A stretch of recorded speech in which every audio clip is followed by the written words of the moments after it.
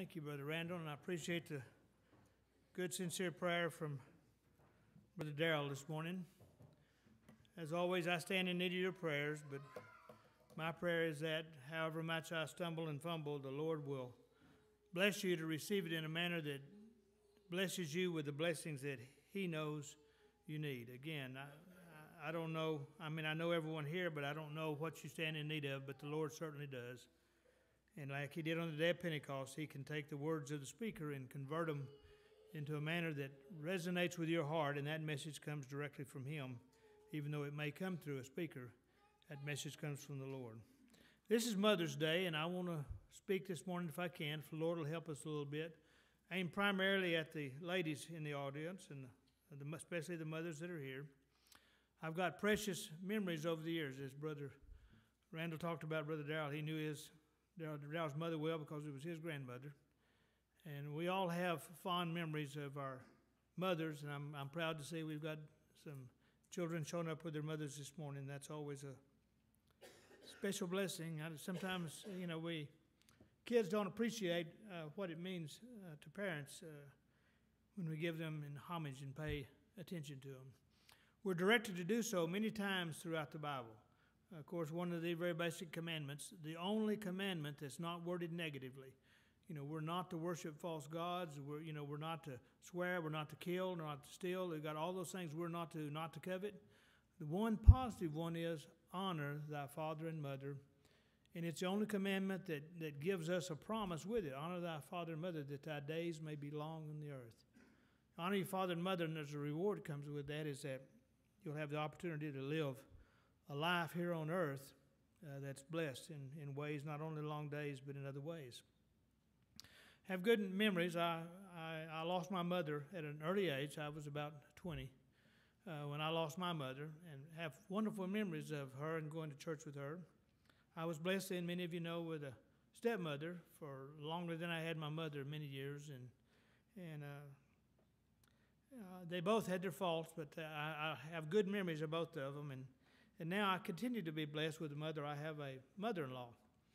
And I know we make fun of our mother-in-laws, and I've made fun of mine with her, and we have fun with that. But wife who I was married to, of course, I lost her, and her sister was lost about 3 years after that. So my mother-in-law lost both of her children, natural children, over about a 3-year span. And I'll go see her this afternoon. She's out at the plaza, and sister living there now, where we've just moved her recently. My brother-in-law and I that married the two sisters, daughters of hers.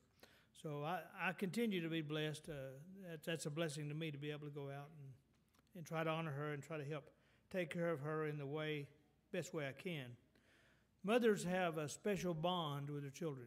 Us dads kind of get left out of this from time to time because we can sit and watch and we love our children, but we don't have that special bond with them. And that's mentioned throughout the Bible, the love of a mother with a child. Any of you guys ever been raised on a farm, you ever try to get between a mother cow and her calf, you know that's going to be problems when you try to separate them out. It's the same way with a mother and her natural child, or even adoptive child. I've had the opportunity to have been blessed to see that. The love that takes place between a mother and a child is wonderful, and it's something us dads miss out on. The Lord has blessed the moms that way and given them that bond that no one else has. And of course, we're told in Scripture that that's the strongest love bond that we know naturally, but even that fails in comparison with the love of our Lord for us. Because we most times, I know we'll probably mistreat our mothers from time to time, but we always come around to love them generally. But we mistreat the Lord a lot more than that, and He loves us even stronger. He loves us with what's known as agape love, a godly love. The closest thing we know to that is a mother with her child, and it surpasses almost all the other love. If you look back in the history of the Bible, though, and especially the Bible times, I'm thinking about the lifestyles during the time of then. Wives have had to suffer. Women have had to suffer at different times throughout the Bible. They have not enjoyed the same rights and benefits as the men have. We know that today as women's rights and women's liberation and giving the women equal treatment, equal pay, all those things with the men. And that's still a struggle that a lot of women face today. it was worse in the time of Christ. It was worse back in the olden days, and that's what I want to go over with you this morning. The greatest women's liberator that has ever lived is a man named Jesus Christ. And that's what I want to cover with you just a few minutes. The Bible is full of that, examples, and I'll limit it down to a few. But to Christ, women were precious, and he elevated their status tremendously. He was the very first women's liberator, if you want to call that raised the value of women and said they're on an equal par with men. Now we know, he said, there's different roles, and we're different. Men and women are different. We approach issues differently. We approach problems differently. And that's what I want to visit with you this morning. They're equal in the eyes of God, even though he's given us different roles in life, in the church, in the family. He's given us different roles, and we respect those roles, and we shouldn't take them out of context to indicate that men or women are greater than each other. In fact, we see that they're equal. This starts, and I want to cover with you, basically start back in Genesis, when God created the earth. It's pretty interesting when you go back and look at the words that were used. We'll get to this point about men and women in just a minute, but in the second day, when he created the firmament and the heavens, he separated the waters from the heaven, and he said, let the dry land appear. In chapter 1 of Genesis, verse 10, and God called the dry land earth, and the gathering together of the waters he called the seas, and God saw that it was good. When he created earth, basic earth, the heaven, the earth and the seas, he said it was good. And then in the third day, it said when he created the seas, in verse 12, it says, and the earth brought forth grass and herbs, it became foliaged. At the end of that verse, chapter 12, and God saw that it was good. Everything he did, he summarized it with saying it was good. On the fourth day, when he created all the stars in the sky and the suns and the moons and the planets, at verse 16, it says, and God made two great lights, the greater light to rule the day, the sun, and the lesser light to rule the night. He made the stars also, and he set them in the firmament, and he separated, verse 18, and he separated the darkness from the night, and God saw that it was good. At the end of every day, he looked back on his work and saw that it was good. And on the fifth day, he created all the animals, animal life of the seas and the airs. And we get down to the end of verse 21, and it says, God looked at what he'd created, and he said it was good. Saw that it was good, and he blessed them, saying, multiply and fulfill the earth. And on the 6 days, he created the animal life that would rule on the land. Every living creature, cattle, creeping things, beasts, everything on the earth. At the end of that day, he looked back, and God saw what he had created was good. I want to come back in just a minute, but I want to jump over here to Genesis 2, where God looked at verse 18, and the Lord God said, it is not good. This is the first time he said this. Everything he's created has been good. Verse 18, the Lord said, it is not good that the man should be alone, and I will make a helpmeet for him. And out of the ground we know the Lord who had formed every beast and brought them by Adam. He ran all the beasts 2 by 2 by Adam. He created 2 beasts of each so that they could multiply, male and female. Put them by Adam, and Adam named them all. Verse 20, and Adam gave names to all the cattle, to all the fowl of the air, to every beast of the field. But for Adam there was not found a helpmeet for him. None of these animals that the Lord created, anything created in the earth, nothing was found for Adam. Now, God didn't come and ask Adam, do you need help? Do you need a companion? Lord didn't ask. Adam didn't even know that he needed help. But the Lord made a statement, it is not good that man's alone.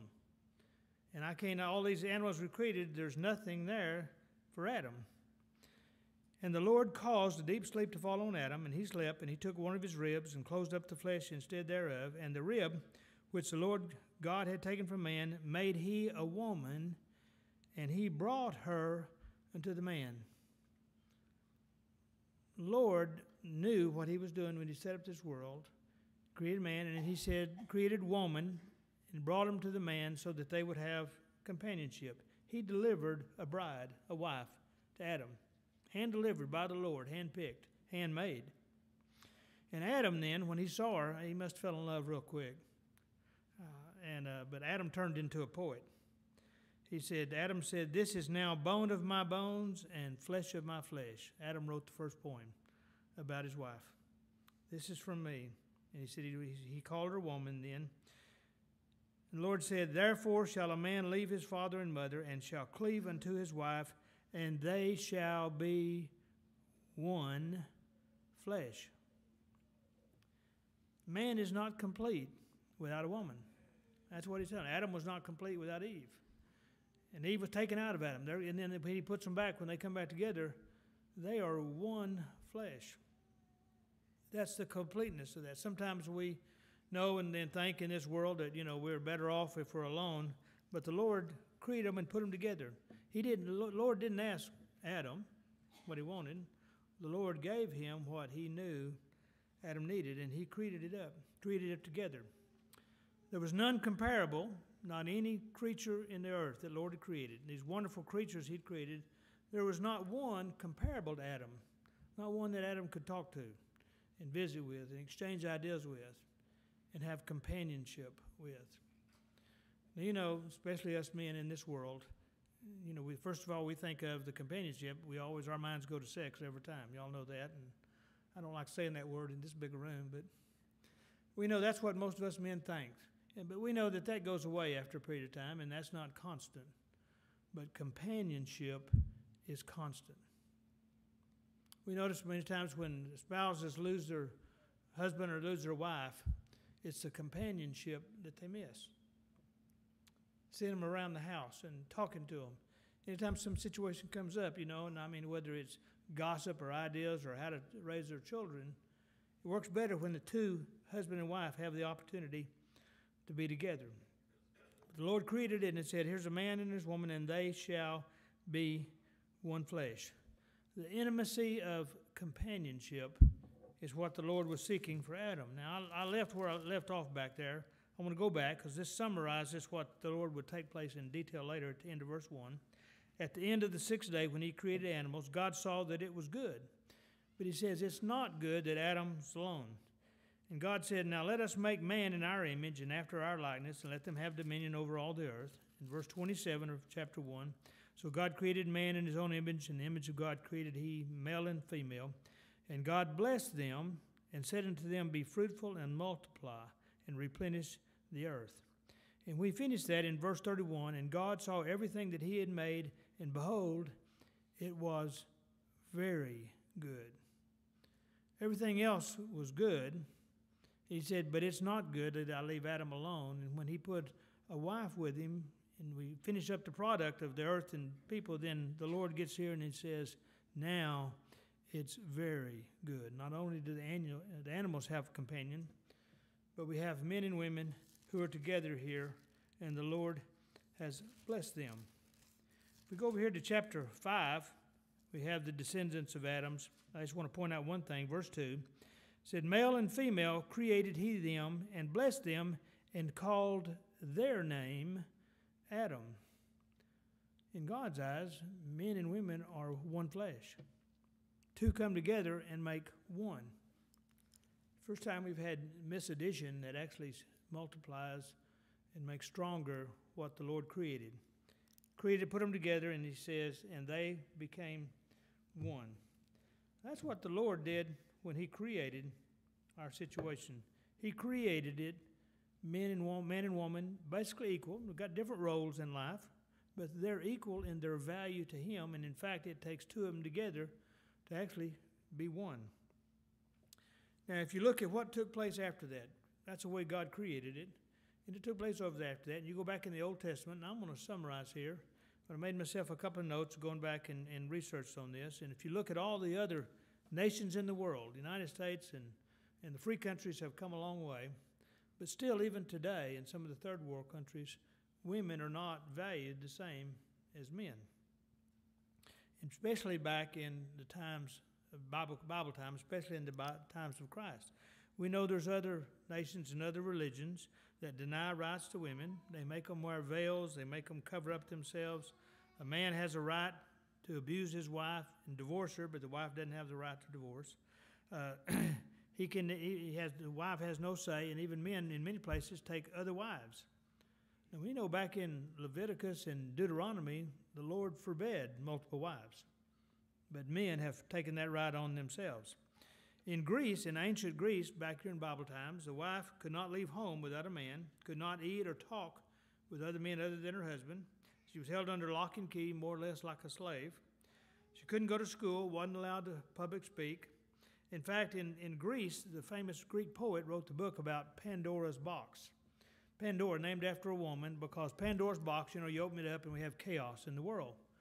Because at that time, Greece men, especially the poets, felt like women were the cause of all the evil in the world. That's where Pandora's box came from, is because all the evil in the world comes from Pandora and from the woman. Any woman that misbehaved, the man had the right under the law to take her back to his home and beat her into submission effectively. Even in Rome, the status of a woman was lower.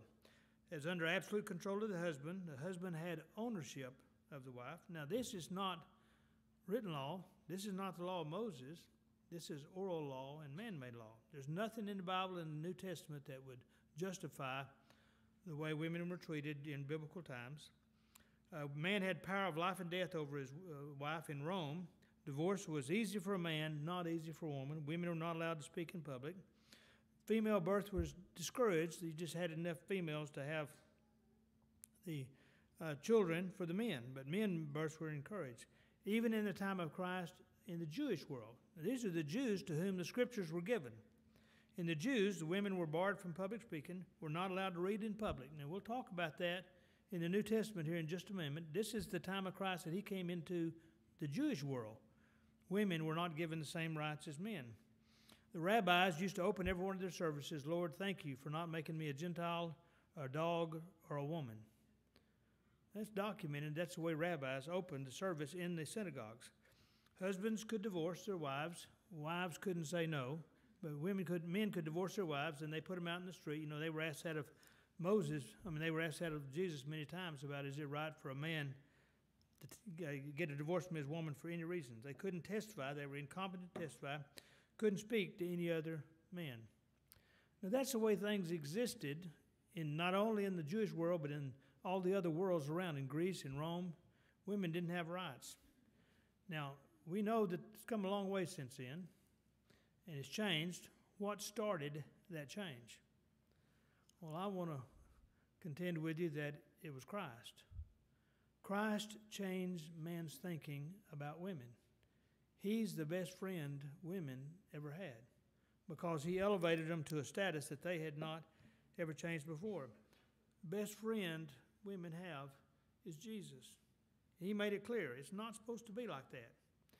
When Jesus was questioned on divorce, and that's in chapter 19, the Pharisees came to him and questioned him and asked him and tempting him, says, is it lawful for a man to put away his wife for every cause? Always phrased from the position of a woman. And Christ answers, have you not read? He's talking about Scriptures, talking about the Old Testament. When he asked him about reading the Scriptures, the New Testament hadn't been written when Christ was here. So he's talking about the Old Testament. Under the old law, Christ is saying, have you not read that he which made them, God, which made man and woman, at the beginning made them male and female, and he said, for this cause shall a man leave his father and mother and shall cleave to his wife, and they twain shall be one flesh. Jesus says, let's go back and start over again with this teaching, you guys. Let's go back to the start and say, you're to be one flesh. If you're one flesh, you treat your wife like you treat yourself. And that's what the New Testament loaded from. There's lots of scriptures in that. Remember the other time when Christ was asked about adultery in his Sermon on the Mount. And he stated, it's been said that thou shalt not commit adultery. And that's true. And men, at that time, they phrased this in terms of themselves about not committing adultery. They said, when a woman gets this and she commits adultery, and the Lord says, he reversed the tables and put it back on the man, it's equal. If a man looks upon a woman and lusts after her, he's already committed adultery. He took it and reversed the tables back. Said it doesn't just belong on the woman. It takes two people to commit adultery, a man and a woman, not just a woman that's committed adultery.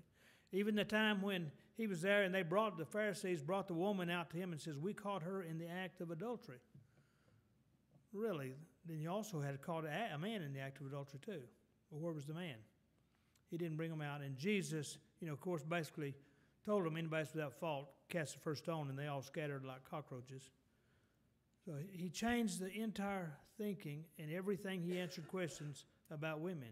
He changed the status of them, and it's never been the same since then. The status that Christ created for the woman changed her status entirely. Let me go to one good example here. Let's go to Luke chapter 13. That's where I think I want to go. Luke chapter 13, good example of what took place, beginning with verse 10. Jesus was teaching in the synagogue on Sabbath one day. And of course, now this is Jewish temple, the synagogue where they were teaching. Men, the rabbis, led the service. They came down front. The men came down front. Women were relegated to the back of the room. They had to stand at the back. They were not allowed to speak. And no man touched another woman. No man talked to another woman that wasn't his wife. It was forbidden for the women to talk to the men that weren't their husbands. So we have a synagogue taking place. The men are there. The rabbis are down front. Jesus is teaching that day, so he comes down front. All the women are in the back of the room. Verse 10, he was teaching in the synagogue, and behold, there was a woman had a spirit of infirmity 18 years. A woman that's been a cripple for 18 years, and was bowed together. She walked bent over. That's how crippled she was, and could in no way lift herself up. She couldn't stand upright. And she was in the back of the room listening to the rabbis speak. And when Jesus saw her, he called her to him. Come down front. Number one, violated a rule of the synagogue. A man rule. There's nothing in Scripture about this. Said, come down front. Now, I can hear the gasp of all the men in the room. Come down front. You get to come down here front just like the men do. Says, he saw, he called her to him and said unto her, hey, you don't, the other rabbis are going, you don't speak to women. Jesus called her down front and talked to her. Woman, thou art loosed from thine infirmities, and he laid hands on her. This is the Lord putting his hands on this crippled woman, calling her down front. He's violating every rule of the synagogue right now. Called her down front where she's not supposed to come, talked to her, and he laid hands on her and healed her on the Sabbath. He laid hands on her, and immediately she was made straight and glorified God. And the ruler of the synagogue, this is the head rabbi, the ruler of the synagogue, answered with indignation. Now look, he's just healed this woman of infirmities, and it's made the leaders of the synagogue mad. They're just embarrassed, and what this man's done has been crazy. And he elevated the status. Number one, he said the women get to come down front too, and you get to talk to them. And they get preached to. We get to give them the same benefit of the gospel that the men get. He answered with indignation because that Jesus had healed on the Sabbath day, and said unto the people, there are 6 days in which men ought to work in them, therefore to come to be healed not on the Sabbath day. There's a lot of times this woman could come and be healed. Doesn't have to come on Sunday. Now, he's mad all the way around because what the Lord has singled out this one woman, whom everybody else probably ridiculed and made fun of, ignored. He had compassion on her and brought her down and talked to her, brought her down front. Women can sit on the front row too, just like men can, and talked to her and healed her. And they're criticizing him for it. And the Lord answered and said, thou hypocrite. It says, each one of you takes your ox or your ass and leads him to water, away to watering. You'd go take care of your horses better than you're taking care of the women. And ought not this woman, being a daughter of Abraham? Nobody had ever called women this before. Jesus said, this is a daughter of Abraham. Just like you may be a son of Abraham, this is a daughter of Abraham. She's up on the same status with you. Whom Satan hath bound, lo, these 18 years, be loosed from this bond on the Sabbath day. And when he had said these things, all his adversaries were ashamed, and all the people rejoiced for all the glorious things that were done by him. He put everybody to shame for the way they treated this lady and for not elevating these women to the same status. He'd already gave them trouble about the adultery issues and about marriage, that the women have the same standings as the men do. We know there's 2 examples, and in a matter of time, I'll just cite to them. There's 2 examples where Jesus was had his feet washed by women. We don't know more than examples than that, but one in particular we know where he went and had a lunch at Simon's house, the Pharisee, and a woman came forth who was a sinner. We believe that was probably Mary Magdalene. She came forth and she washed his feet with her tears and wiped his feet with her hair and then anointed his feet with oil. And she came down front, and they were criticizing of this woman. What is the Lord doing letting, number one, a woman come down if he's really the Lord, and coming down and coming in front of all the men down front and washing his feet? And the Lord turned his back on Simon and spoke to the woman and blessed her. She's received the blessing today for what she has done. She has just as much right to come down front as the men do. We know later he's over in the house of Martha and Mary. In Martha and Mary's house, and we know Martha gets unhappy because Mary's not helping her wait on her guests. Instead, Mary is down in front with the men listening to Jesus talk.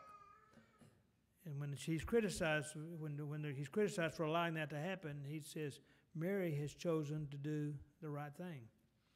Women's job is not always in the kitchen waiting on us. They're entitled to hear the gospel preached just like everybody else.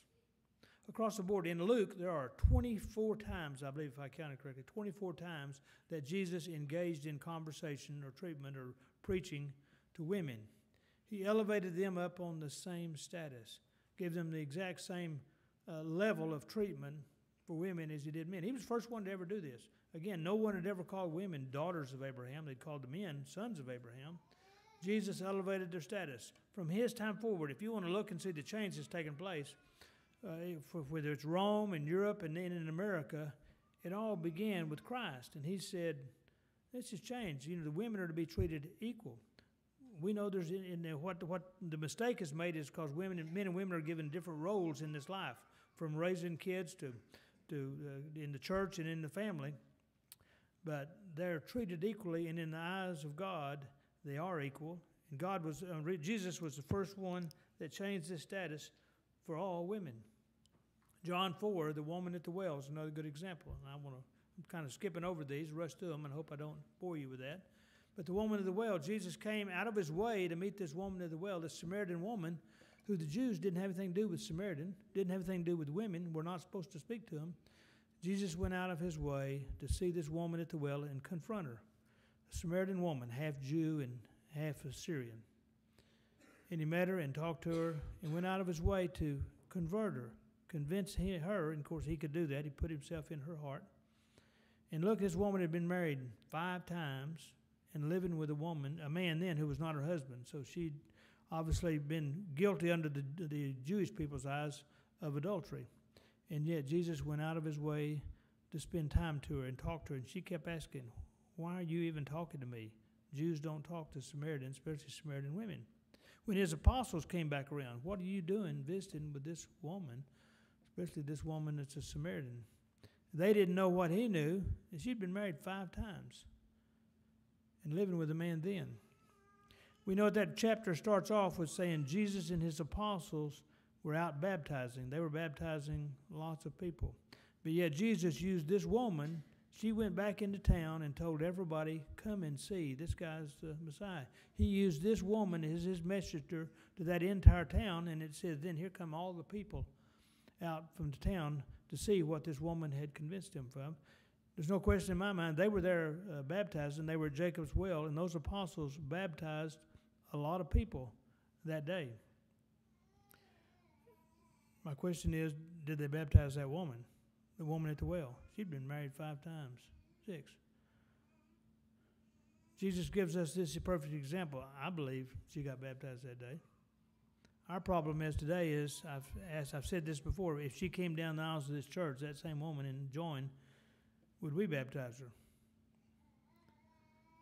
We go back and look and see what Christ did. Christ was heavy on forgiveness, especially those people that came to him and believed him, repented and confessed. He was big on forgiveness. He was real big on equal treatment. I want to close this, and I promised you I'd let you go early today. Let me close with one scripture out of Galatians, the book of Galatians.